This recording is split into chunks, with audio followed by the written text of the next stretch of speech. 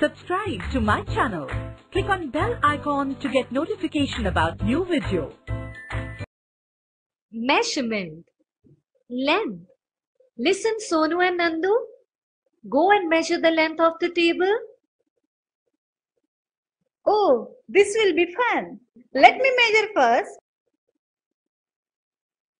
The length of this table is 11 spans of my hand.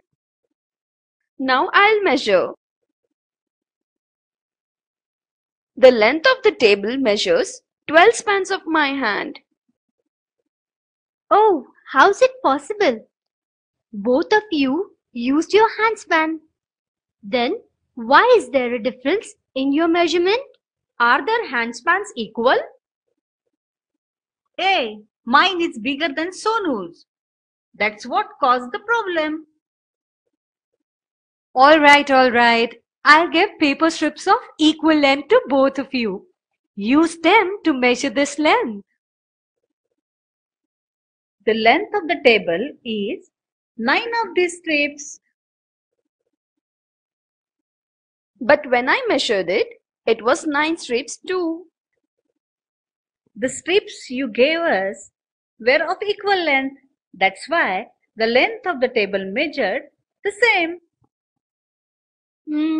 So, if we measure the length of something using similar means, it measures the same.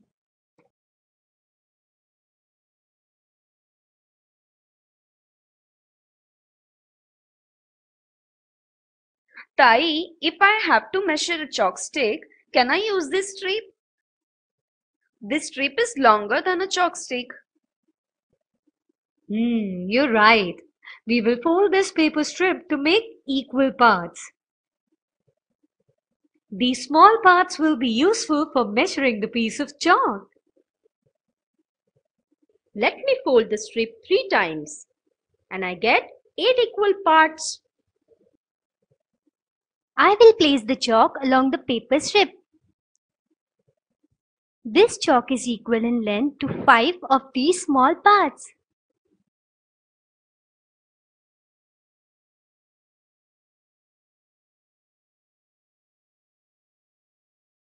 Now, shall we use this strip to measure the distance between the 2 posts of the main gate?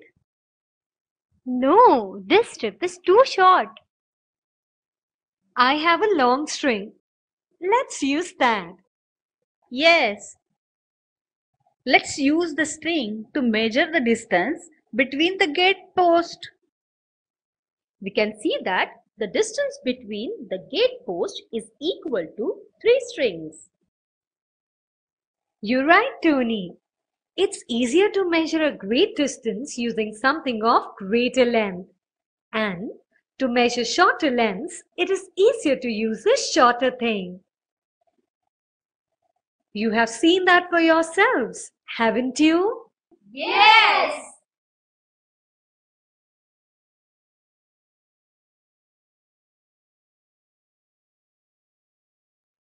Kids, you all must have gone to a cloth shop with your parents, right? Yes! Well, there you must have seen somebody measuring a sheet of cloth with the help of a long metal scale. Yes! A sheet of cloth must measure the same no matter who measures it. That is why a long metal scale is used to measure cloth in a cloth shop. This scale is 1 meter long. The meter is a standard unit which is used for measuring length. If we divide a meter into 100 equal parts, each part is called a centimeter. So, I can say that 1 meter is equal to 100 centimeters. We measured the distance between the gate post with a string. Now, let's use this meter scale and measure it again in meters and centimeters. Yes, surely.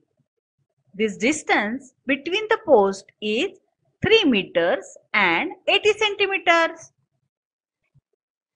My big brother uses a small ruler from his compass box to measure short distances. Alright, Tony, now that you've spoken about a ruler, let me show you a ruler. The numbers 1, 2, 3, 4 and so on written beside the bigger markings on this ruler show centimeters. Between two big markings, there are small markings. Can you see them? Yes. They show units of length smaller than centimeters. Now let us use this standard scale to measure the chalk stick again. Yeah, sure. The chalk is 8 centimeters long.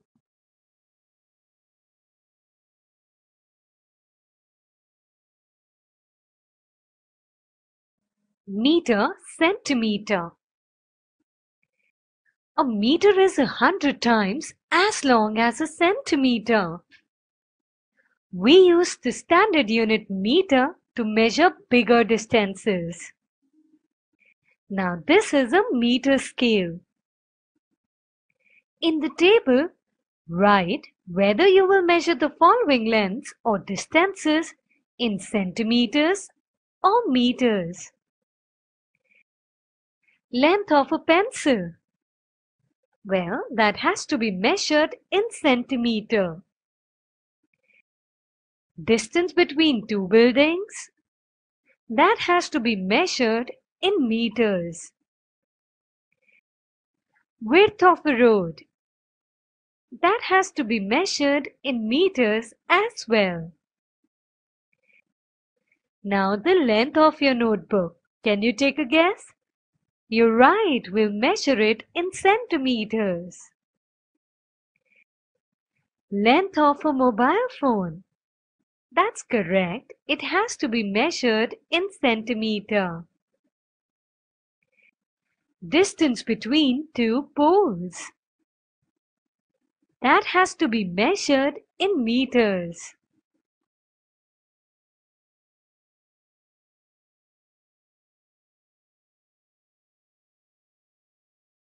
Measure the following distances in standard units. Get your friends to do so too. Compare your observations and measure again if there is a difference. Length of the school compound wall. When we measured, the length of the school compound wall was 10 meters. Length of a book. Length of a book is 28 centimeters. Length of a newspaper. Well, length of a newspaper, when we measured, it was 54 centimeters. Now let us find out the length of a table. Length of the table is 1 meter. Now similarly, let us measure the length of the veranda. The length of the veranda is 2 meters. Now height of a table above the ground. Well, let us measure it. It is 70 centimeter. Now similarly, let us find out the lengths of the following things. Your mom's sari. Let's try and measure it. It is 5 meters. Now, let us find out your sister's dupatta's length. That is 2 meters. Now let us find the length of cloth required for your father's shirt. That would be around 2 meters. Now, the length of a towel. That is 1.5 meters. And the length of a handkerchief. Let's measure it. Well, it's 20 centimeters.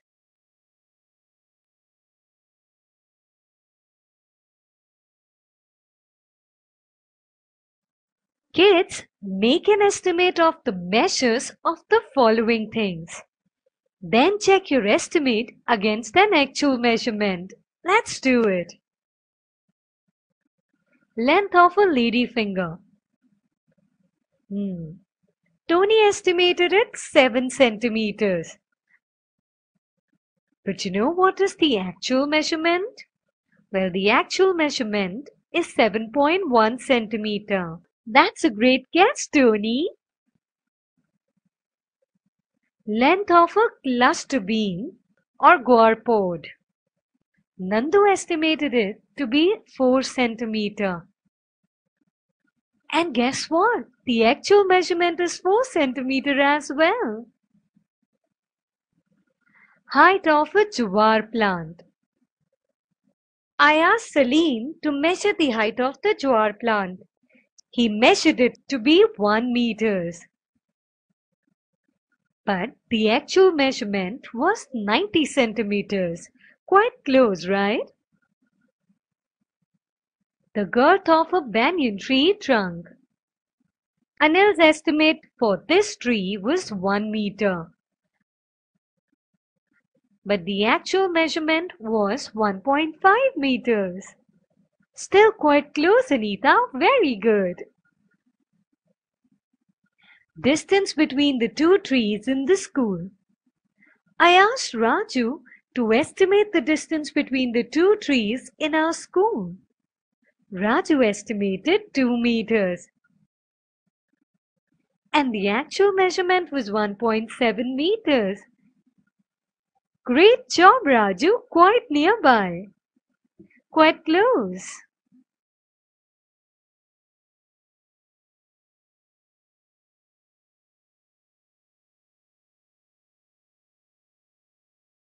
Measurement, weight, mass. Kids, we've already learned how to measure the lengths. Now we will learn about weight or mass. Sonu, you have a ball in your hand. Can you give that ball to me? Let us try and measure the weight of the ball. But how we will do that? Good question. Here we will take this balance with us. On one side we'll put the ball and on the other side we'll put the marbles. With the help of these marbles, we'll find out the weight of the ball. The weight of this ball is 17 marbles. But I have different kinds of marbles. The same ball weighs 10 of my marbles. How is that possible? How can the same ball have different weights? Salma, the marbles that Sonu brought were smaller than the marbles that Nandu brought. And that's the reason for this confusion. And that's the reason why shops keep weights, which are the standard units for measuring weight. If something is weighed using standard weights, it measures the same no matter who does the weighing. The kilogram is a standard unit for measuring weight.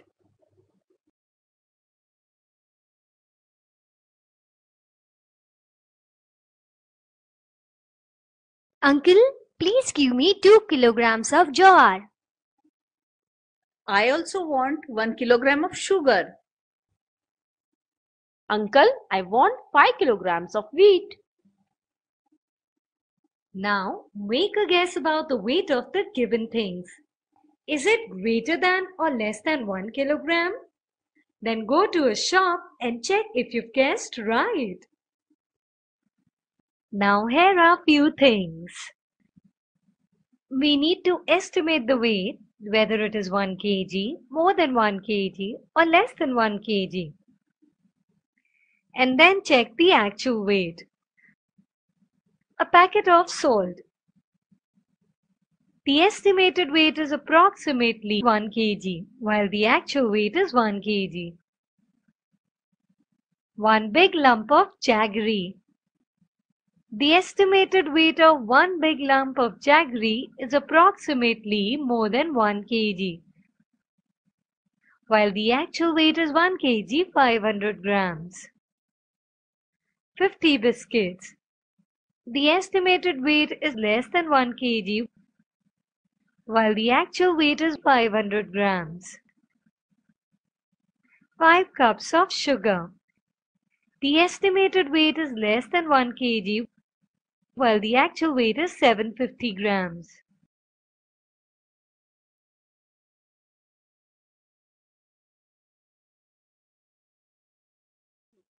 Salma, my mother wanted half a kilogram of sugar to make some halwa. And we had a bag of 1 kilogram of sugar. Then what did you do? Little by little, I put all the 1 kilogram sugar in the 2 pans of the balance and brought them at the same level. In this way, I separated the sugar into 2 equal parts. Thus, each pan held half a kilogram of sugar. This is how I gave my mother half a kilogram of sugar. Wow, that's a great idea.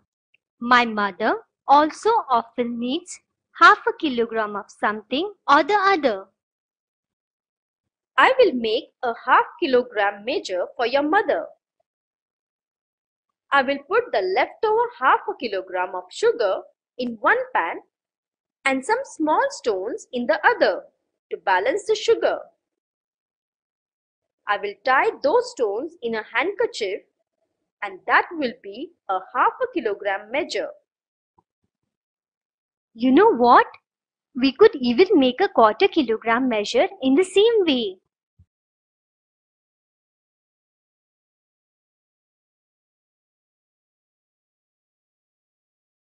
Use a 1 kilogram weight and a balance to measure out the following weights of rice, wheat, jawar, 2 kilograms, 5 kilograms, 3 kilograms, half a kilogram,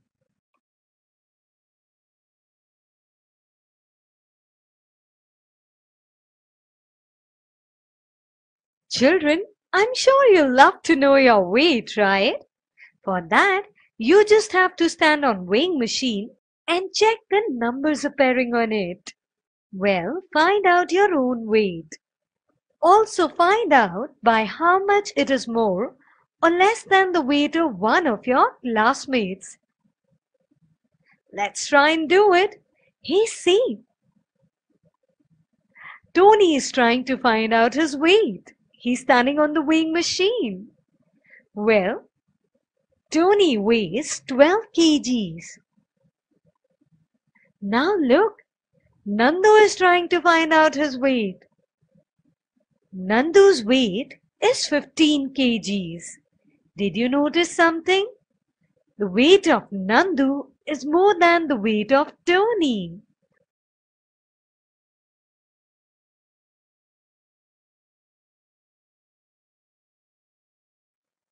Find out about various kinds of balances and use them yourself. Well, first we'll talk about the spring balance. In spring balance, there is a spring inside it. The spring balance is used to weigh a sack of food grains. Now, the electronic balance. The electronic balance is the digital balance where the weight of anything comes in written form. Digital numbers appear on electronic balance after keeping a weight in it. Next is the common balance. This kind of balance is found at the shop of a fruit seller or a vegetable seller. And lastly, scales for body weight. This kind of scale you see when you are weighing yourself.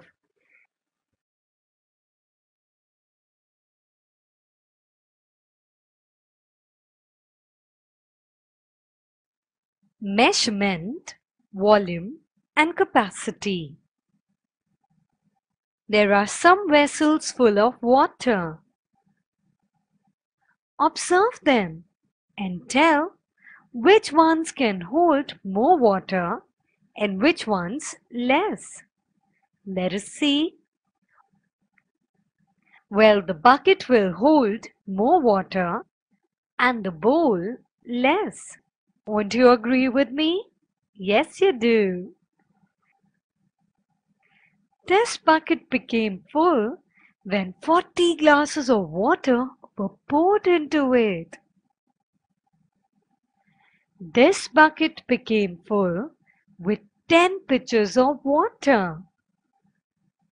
The same amount of water measures different because different means are used to measure it. No matter who fills water in the bucket, it should measure the same. For that, we must use the standard measure.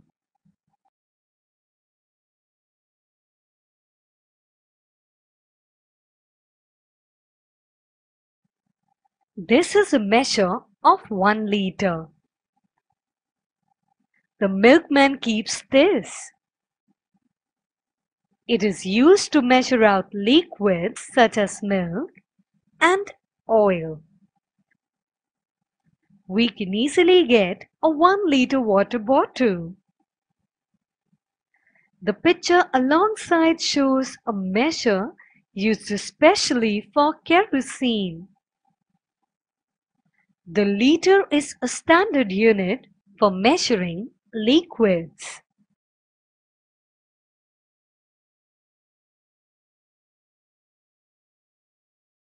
Take various vessels such as a pitcher, a box, a pan, etc. and make an estimate of how much water they can hold. 1 liter, less than 1 liter, more than 1 liter. Verify your guess by actually using a 1 liter bottle. These are some vessels. The pitcher can hold more than 1 liter. This box can hold less than 1 liter. This pan can hold 1 liter of water. Now we pour the water from this bottle and check how many liters of water these vessels can hold. The pitcher holds 5 liters of water. The box holds half liter of water. This pan holds 1 liter of water. Pour 3 liters of water into each of the above containers. The water will take a different shape in each container because each container is of a different shape. But the volume of water in each container is 3 liters. 5 1-liter bottles of water are poured into this bucket. The volume of the water in the bucket is 5 liters. Now children, let us find out how much more water can be added to fill this bucket completely. Well, the bucket can hold 12 liters of water. The bucket already has 5 liters of water. More water can be added to fill this bucket completely. That would be 12 liters minus 5 liters, which is equal to 7 liters. So 7 liters of more water can be added to fill this bucket completely. This bucket can hold 12 liters of water. You know what it means? It means that the capacity of this bucket is 12 liters. The amount of water that is needed to fill any container, such as a pot, a bucket, a drum, or a pan, is called the capacity of the container.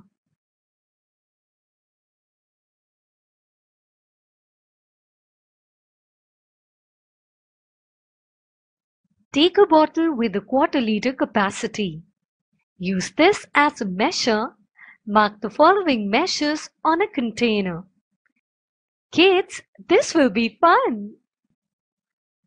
First, let us find out a bottle with the capacity of quarter-liter. Let's fill water in it to the brim. Alright. Now first and foremost, we need to take 2 liters of water in a container. Well, How many times you'll pour quarter liter water in order to make 2 liters? If you pour 4 times quarter liter of water, it makes 1 liter. So for 2 liters, you need to pour water 8 times with your bottle having quarter liter capacity. Let's do it then.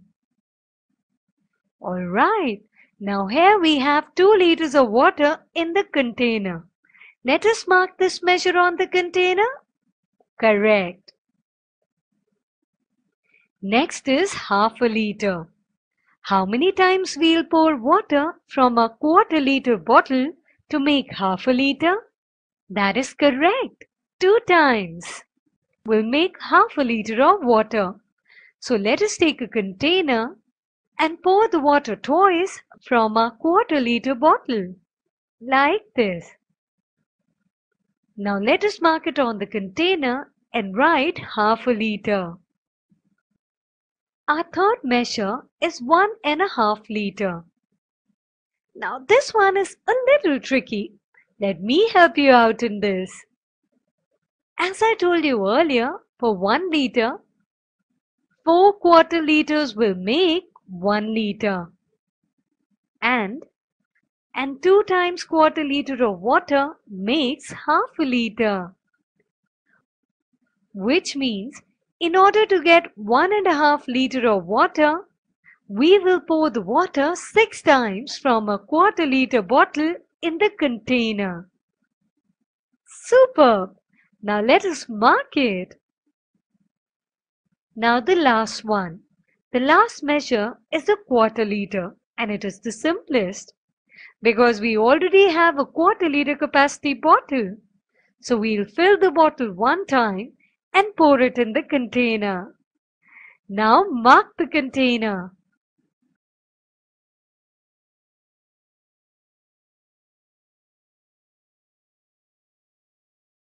Note how many liters of water you use for the following purposes in your house.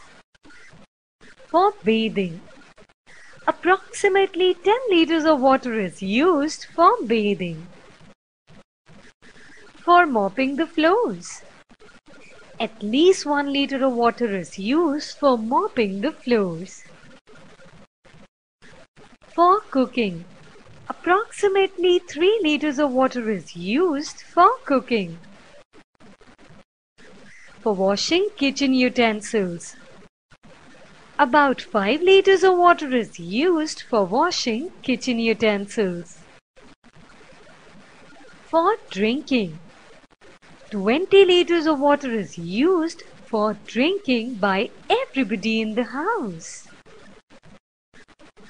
For making 10 cups of tea, 1.5 liters of water is used for making 10 cups of tea. For brushing teeth, 1/4 liter of water is used or a quarter liter water is used for brushing. Watering the garden, 10 liters of water is used approximately for watering the garden.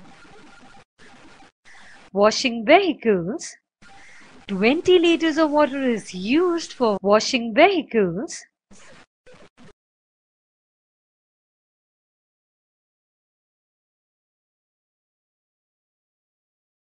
Make a list of all those places where water is wasted.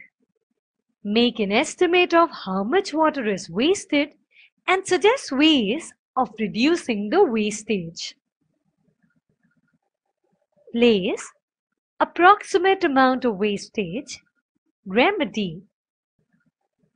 Well, first and foremost, that is number 1, is wash basin. And we waste approximately 2 liters of water every day. The remedy for that is very simple. Just turn off the tap while brushing your teeth and turn it on only while rinsing your mouth and the brush. Number 2. In the garden, we waste around 10 liters of water in the garden. For gardening, we definitely need water. But instead of using fresh water, we can always reuse the water which has already been used for utensil cleaning, for kitchen purposes, and for mopping and cleaning purposes. Next is in the washroom. Again, there is a wastage of 10 liters of water. And the solution to that, or the remedy to that, is a very simple one. Instead of using a shower, you can fill your bucket with water and use it for bathing. This will save a lot of water. Number 4. Utensil washing. We waste at least 5 liters of water for utensil washing. A simple remedy for avoiding wastage would be, while applying soap to the utensils, turn off the tap and turn it on only during washing them. I hope these small little remedies will help you save water. And just imagine, if we all try and save water, it will be very beneficial for our environment and for our coming generations. Isn't it? All right.